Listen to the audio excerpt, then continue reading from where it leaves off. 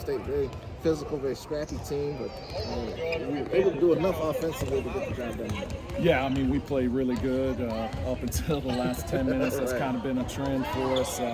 Get up big and then kind of let our guard down and don't defend and turn the ball over a little bit too much. So that part's frustrating, but to have a really good, traditionally strong basketball team out of the MAC that's, you know, they're typically a basketball powerhouse. To have them down 20 is impressive. And so we don't take these wins for granted. We're very, very thankful to the good Lord for this victory. And to win, I don't know what it is, 12 out of 14 or however many it is.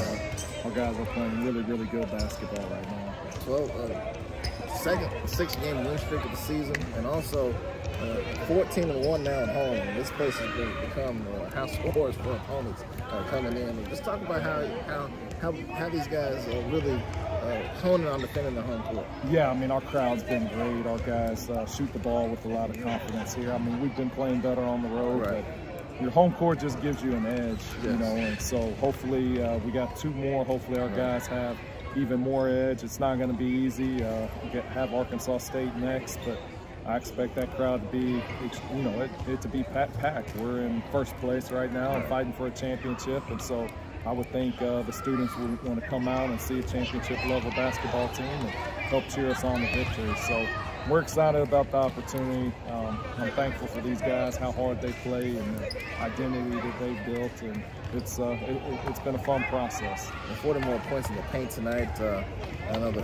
bench was outscored, but it seemed like really down low is really where you got, and especially Miles Rigby as well. Just the play inside, it was a physical game inside, a lot of contact there. But how do you think you guys handled it? Yeah, I mean, Miles Rigsby's been phenomenal. It's amazing what he's been able to do. He had 22 points. He got fouled 8 times. You know, RJ came off the bench and was 5 of 6, which is phenomenal. You know, we shot extremely well, 53%, but when you're getting the ball in the paint like that and you got guys, you know, finishing at that rate, you're going to shoot a really high percentage. So, you know, we can do it both ways. We can shoot the 3, but we can also get it to the basket. And so, you know, we only made 4 threes tonight. That may be one of the lowest of the season, but it showed that we can win different ways. Coach, thanks for your time. Thank you. Congratulations on another win. Thank you.